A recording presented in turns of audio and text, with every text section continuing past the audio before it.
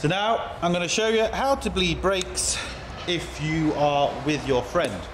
Now obviously we've just put a new brake line on, so if you put a new brake line on or a new caliper or something like that, this is why you need to bleed your brakes. So the first thing we're going to do is release the bleed nipple here, which is on top of the caliper. Looks like an 8mm bolt. So we have an 8mm. Now you have to be careful of these because sometimes these can actually break and they're rusty, so you have to make sure it's definitely going to turn. Now we're okay, we turned. What I'm going to do first is I'm going to leave it to gravity bleed. As you can see, there's fluid coming out, but that's just what's in the caliper. There's going to be air in our new line, so if you give this a second, you'll start seeing a few bubbles come out. Once it's kind of permanently dripping, that's when I'm going to actually bleed them.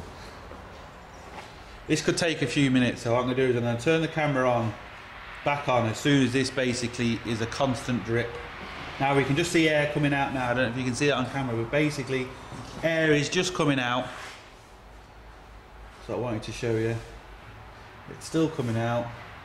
Once that air basically stops, I'm going to lock it back up and kind of bleed it properly then.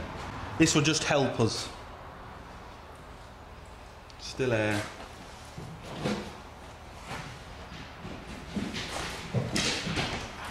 Still air.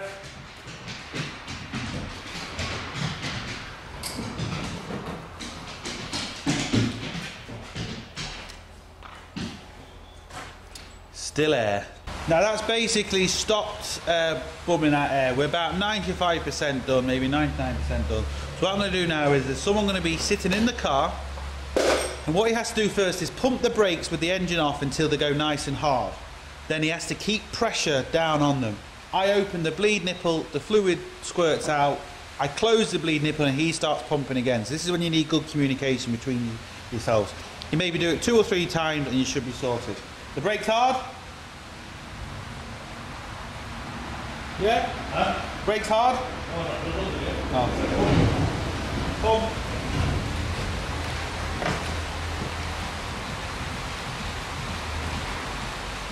Okay, brakes are hard. He's kept the pressure down.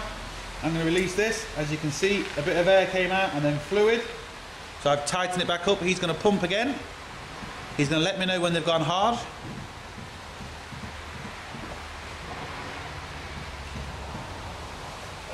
Okay, they've gone hard. Do this one more time.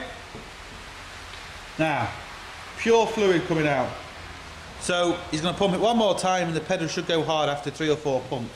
That was pure fluid coming out that time. It was nice and clear. Right. So we're sorted. That's basically it. It's as simple as that. That's how you bleed brakes. Now that's when you have 2 people. Hope this helps. Thumbs up the video and subscribe. And don't forget, get your hands dirty. See you for the next one.